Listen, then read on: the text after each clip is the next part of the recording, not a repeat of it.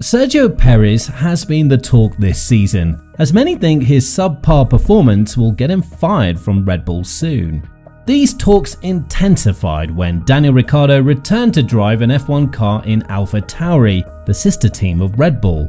While many expected Perez to be behind Max every race, somehow something always happens that doesn't allow him to succeed. The media has been posting non-stop stories at who exactly might be Perez's successor, but now the tables have turned with the statement of Horner. Stay until the end to find out.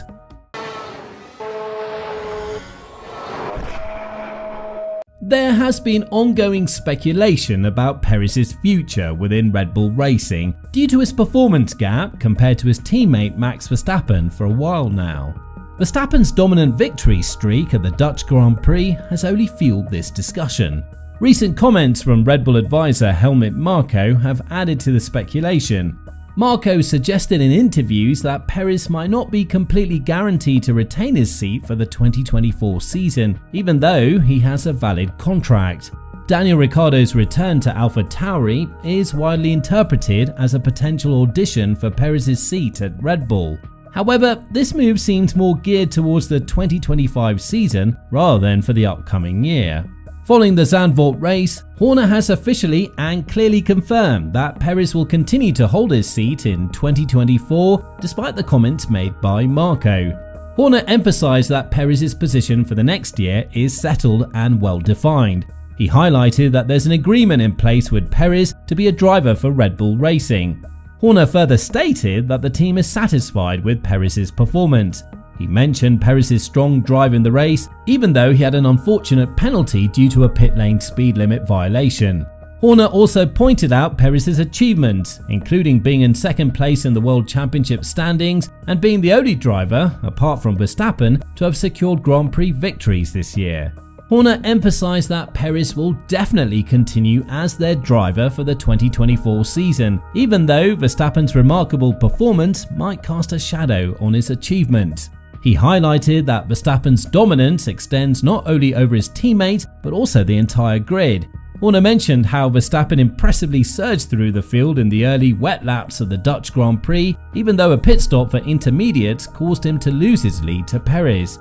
Horner acknowledged that Verstappen's current phase in his career is exceptionally exceptional.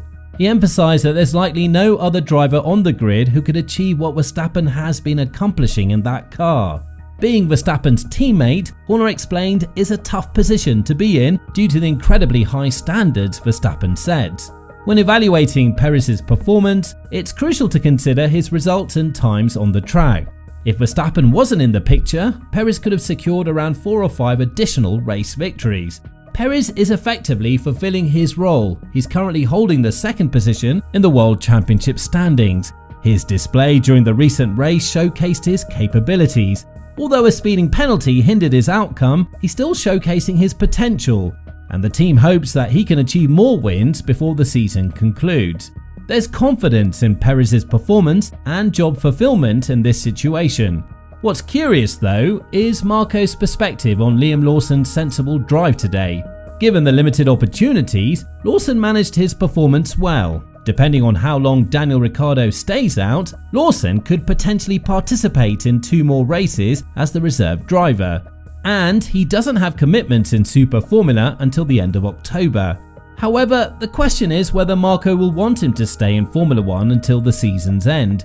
Lawson has a chance to win the title at Suzuka's double-header final race, which might be affected by his F1 involvement. The prospect of Lawson participating in 4 or even 5 F1 races before concluding the Super Formula season in Japan could provide valuable insights into his F1 potential for Horner and Marko, but the possibility of having a New Zealander in Formula 1 again is exciting. It's likely that Ricciardo is being considered for a short-term role, possibly brought in for his specific expertise without a lengthy developmental commitment. The question arises whether it's sensible to take a risk with an unknown factor like Lawson. It's foreseeable that Yuki Tsunoda might leave AlphaTauri in the future, possibly sooner than later, due to his performance not being remarkably exceptional and Honda's involvement. While Lawson might find a suitable place at AlphaTauri, it's important not to underestimate Ricciardo's experience and how quickly he adapted to the Red Bull Racing team. And, as I said, Liam Lawson's performance is commendable, especially given the challenging circumstances he faced. He tackled a new car without any prior practice sessions, which is quite a feat. Also, Lawson did have an opportunity to drive Max Verstappen's car during a rookie practice session last year, and he held his ground, showing competitive pace. It's reasonable to assume that both Marko and Horner are closely monitoring Lawson's progress. They wouldn't want to dismiss his potential, considering the possibility that Ricciardo or Tsunoda might move to other teams. Horner's choice of words indicates that there's a possibility of considering other options instead of keeping Perez. If that wasn't the case, he would have straightforwardly stated, Perez will be driving for Red Bull Racing next year. Instead, he said, Perez's situation for next year is clear. He's a Red Bull Racing driver. We have an agreement with him. What this means is that Perez is part of the group that includes Verstappen, Ricciardo, Tsunoda and Lawson. They all have contracts with Red Bull Racing. Horner's statement remains true, even if Perez is benched or moved to AlphaTauri.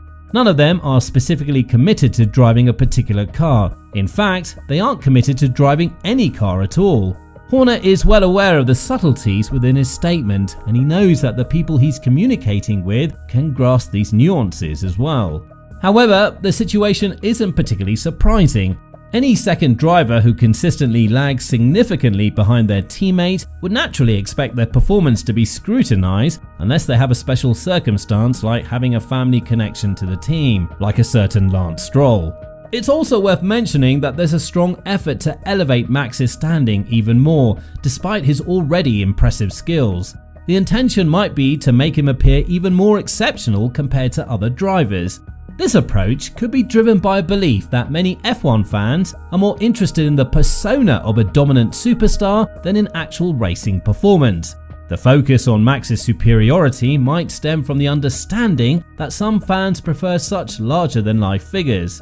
This perspective suggests that figures like Kvyat, Albon, Gasly or Perez wouldn't receive the same level of attention as they might not fit the desired image as effectively.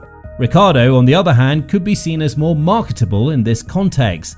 This strategy of enhancing Max's appeal could be seen as a reaction to fan preferences, possibly influenced by Marko's fan-focused approach.